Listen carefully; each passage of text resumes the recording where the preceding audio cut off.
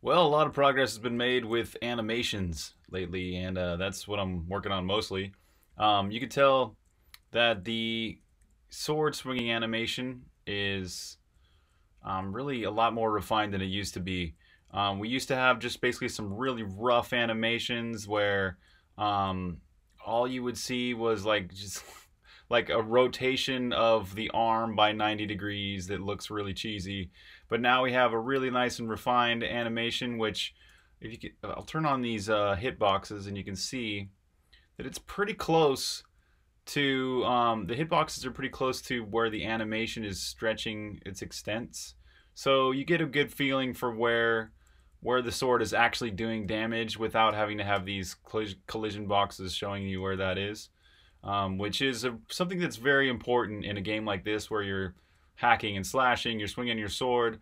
You need to be able to kind of feel that distance where the sword is actually hitting really as accurately as possible with just the animation.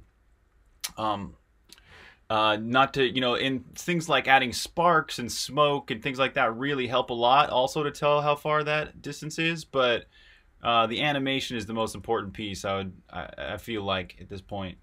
I'm going to add another swinging animation, so eventually the character will have two stances. This will be the first stance, and then there'll be a second stance where he kind of like maybe his feet will be a little bit different, or maybe he holds the sword different. Not quite sure, but anyways, that stance will have a different sword swinging animation. So just sitting here wailing on the sword attack button will look a lot more varied, even though it only has two animations. And I'm really going to have to keep it to two animations for this game because every single animation exponentially increases the amount of artwork I'll have to create when it comes to adding cloaks and different pieces of armor, helmets, gauntlets, boots, that kind of stuff. All that's going to require reanimating everything for that new piece of art. So got to keep the basic animations down to a bare minimum. Another thing that I've refined is the running animation. It's before it was a lot more clunky. It wasn't very smooth with his legs. He didn't lean into it. His body didn't respond physically to how your body would. So that's a lot of improvements there. One thing I just noticed today was that the sword swinging animation is actually casting a shadow.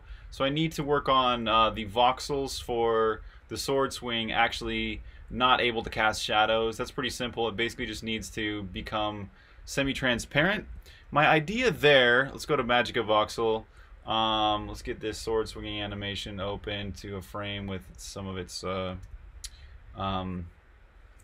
we go. We got some of those these white voxels right here.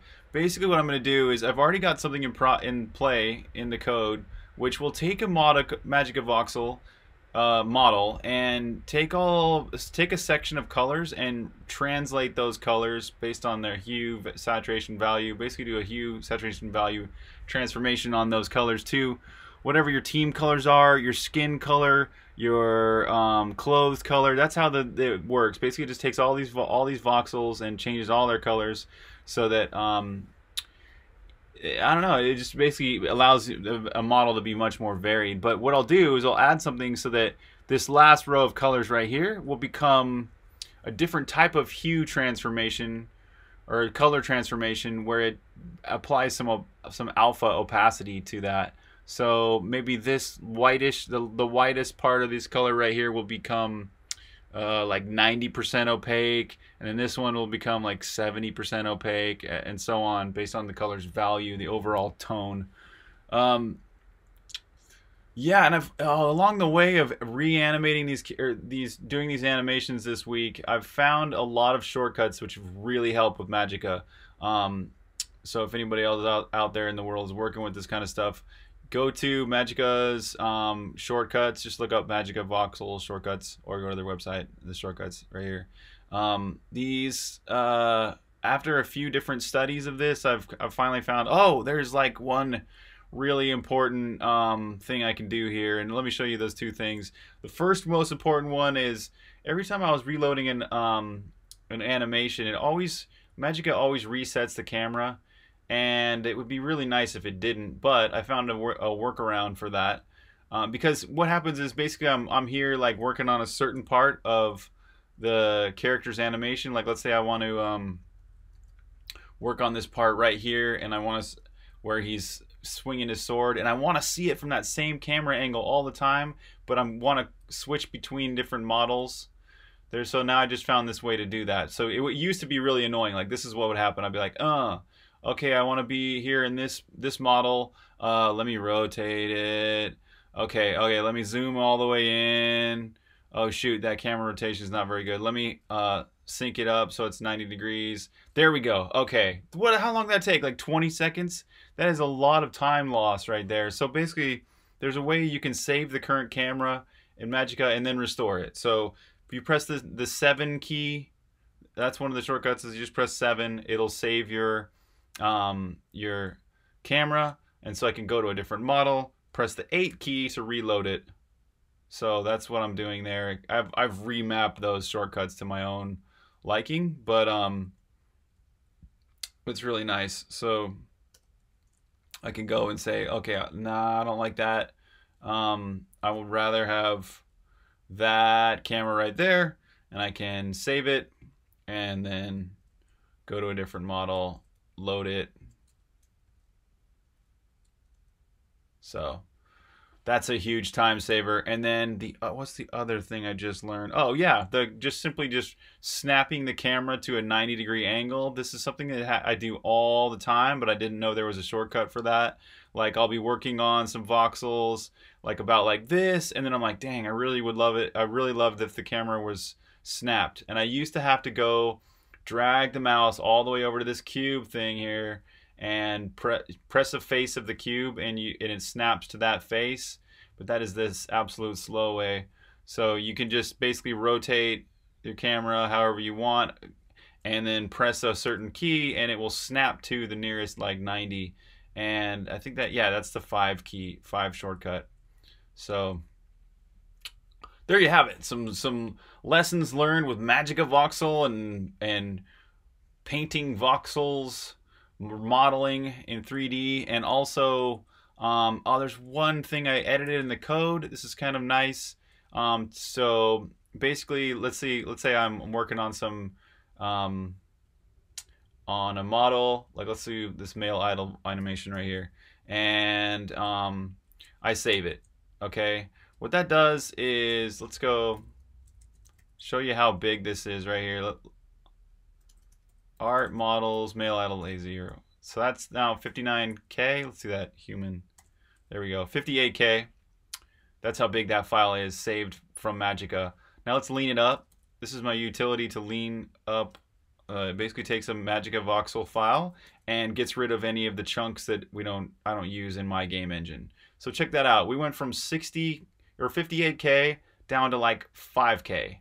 So that's basically just removing all the material chunks, which material chunks are just stuff that helps you draw really cool scenes in Magicka, but it's only for like exporting one single image. I'm using it in a way where I'm animating stuff for my game, so I don't use any of that exporty 2D rendering stuff. So I can get rid of all those material layers, and it saves a ton of space. And what that will do is make Git a lot more happy about a year from now. I learned this from Songbringer. Actually, we can do that. Let's see. If we go, let's say, if we show how big. Actually, can we do this? Yeah. So there's Songbringer's Git folder, 2 gigs. That's, well, before I did all these. Basically, before I optimized the Git folder, it was something like 10 gigs, and it was getting really unwieldy. I was always having to go and edit. What's that command where you like clean up your entire Git repo? I forget what it is, but anyways, I was having to clean up the Git repo all the time, clean up the remote Git repo as well on my server. And it was just getting super duper time intensive and just unwieldy, and my hard drive was almost full anyways. So I learned a lesson there, and I basically took all of I had WAV files inside Git. So every time I would make a tiny change to a file, to a WAV file, I would have to go and restore a whole new file inside Git's repo, because Git isn't as great with large files. I'm not sure that any source control really is that great with large files. I know there's an upgrade to Git where there's like a Git what's it called, Git for large files, but I just don't use that. It's just too complicated to install and figure out anyways. So I'm just using a simple Git. And so what the whole point of this leaning up Voxel files is to keep my Git repo pretty small. Let's see how big Wraithbinder's Git repo is without very much content, really, or code. Yeah, Wraithbinder's Git repo is only 137 megs right now, but that will change a lot when I add music and sound effects and a whole bunch of other stuff that Wraithbinder is eventually going to have. So anyways, there you go. That's all for now. Thanks for watching.